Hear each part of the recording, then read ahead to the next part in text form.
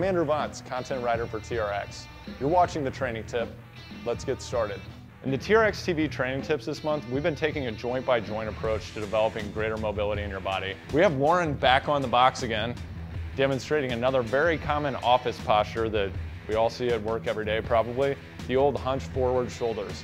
This hunch forward posture tightens everything up in the front of our bodies in a way it really shouldn't be. In order to break that tension in the front of the body and develop greater shoulder mobility, we're going to use the TRX chest stretch with lunge. So Lauren, go ahead and jump on the TRX and step forward into the TRX chest stretch with lunge.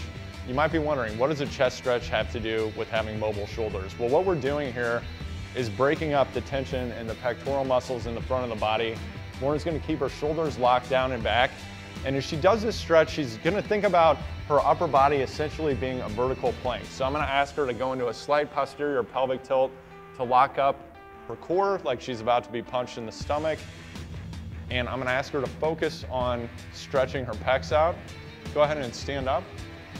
Go ahead and come back down on the other leg.